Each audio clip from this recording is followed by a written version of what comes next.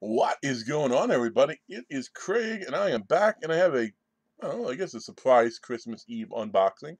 It definitely was a surprise to me because the tracking numbers for this said it was supposed to be here the 26th, and then I happened to see some people have videos up of it. I didn't look, didn't check. I was able to fight temptation. So I'm like, maybe mine came earlier, and I checked the tracking, and it says it was dropped off at 6:36 a.m. I'm recording this like 10:30 a.m. and or 10:13. It's like I went outside and like I box was that. So yay. This is my favorite, probably my favorite little box that comes in. Uh hard pack. You know, 4 Blu-rays, 20 some dollars. You know, it's a good way to add to the horror collection. It's also a great way to get some rare stuff because they do have a hard pack exclusive every month, which I'll say this every time I talk about the exclusives.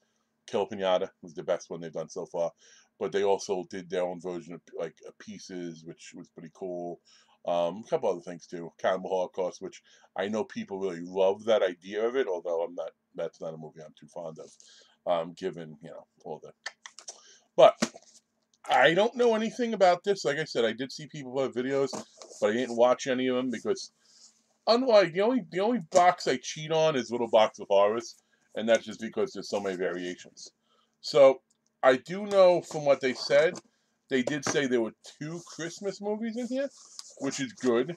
And they did say one of them was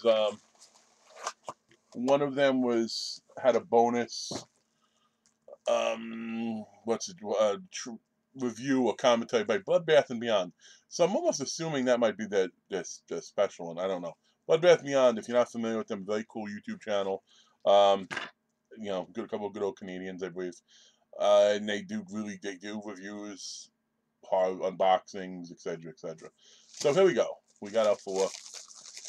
Let's see what we got. Let's see. Any of them feel weird? No, none of them have that special case, so I can't tell you which one is definitively the. Well, maybe I can. Hold on. Maybe I can. Okay, so we'll try to save this one for last, but that's sad. Slip cover. Who knows? First one we have Krampus. Now they did say we have 2 Christmas movies, and I got to be honest with you. I don't think I own Krampus. Um, I don't own Krampus. You know why I don't own it? Because I didn't like it when I saw it, and like every time I've seen it since, I've liked it more and more. So I actually am pretty happy to have a copy of it.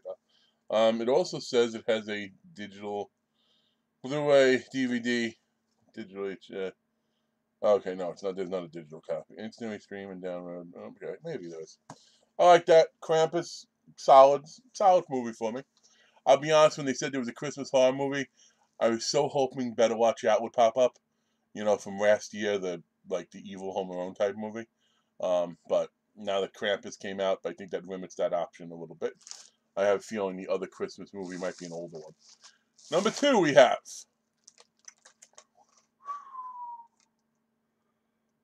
Oh, so see, this is the thing that I don't love. Um, it's okay, horror pack. I have this. I actually got the Was it Arrow? Was it Vesper? Some company made a Black Force DVD with a particular cover. Particular cover. Sevlon, Arrow. I don't think it's either of them. I don't know. Phil, who was it? Just put in the comments who it was, Phil. Um, but this is the one that, I figured it would be on their special one. This is the one that they use the commentary of Bloodbath and Beyond. So that's neat, but that's the only specialty thing on it. So again, Jack Frost is a fun movie. So if you don't have it, if you didn't have Jack Frost, you have it, and that's cool. But it's one of those things that's like, that means there's no Better Watch Out. But that's not. I'm still gonna give that 2 for 2 because Jack Frost is a good movie, and I do think it's pretty cool they reached out to Bloodbath Beyond to do that. But oh gosh, so that's their original hardpack limited edition Blu-ray. Number 30. I think that's only the third one they've done though. I believe that was an existing movie, and they just sort of did stuff to it. But next, I guess we'll take out. No, we'll leave the slip cover in there because I think people get excited for that. I don't necessarily care.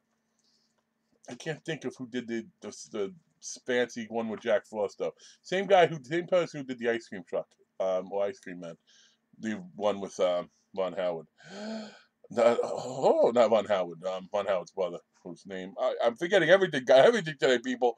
But you know what? I love this movie, and I don't know if I own it. If I bought it, I'll probably look to put it out a giveaway. I have to go through my own. I talk about this all the time as like a underrated slow burn type movie. The Autopsy of Jane Doe.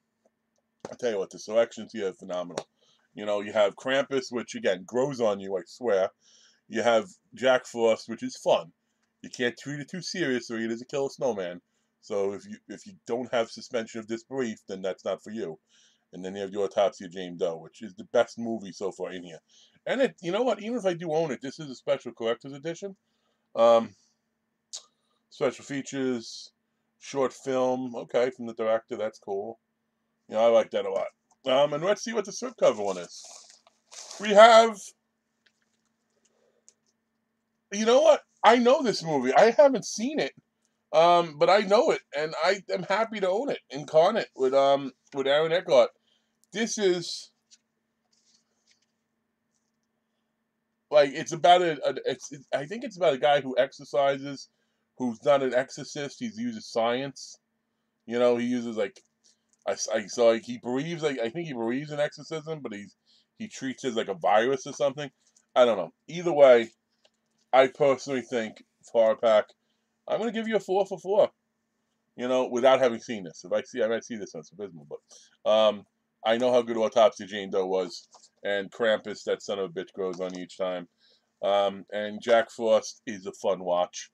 It's not something that you're gonna, get too serious about. But and before I let you go, I guess there's a little Christmas Eve bonus, and just because I don't really have anywhere else for it, we're gonna throw in a random pit opening. And this is something when I got my mail, I noticed it was sitting here for a while, and I know what this is. So it's gonna serve as a pin opening and a movie review for anyone who hasn't seen it. I picked this up from somebody who was selling off a bunch of his pins, and this to me is one of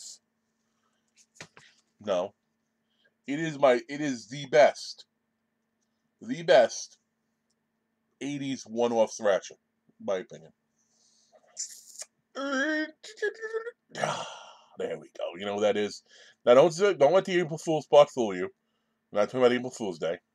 That is Marty from Sorta High. So if you have not seen Sorta High, I highly, highly, highly recommend it. But anyway, that said, folks, I hope you all have a very, very Merry Christmas with you and yours. You probably won't see me again until Wednesday's Hot Cheetos and Blood, with the exception if the band box comes in the next couple hours. Maybe I'll do that because I'm anxious to see if I got the Heather Donahue auto that I hope I got. I don't mind spoiling that because that's the only reason I got the box that month.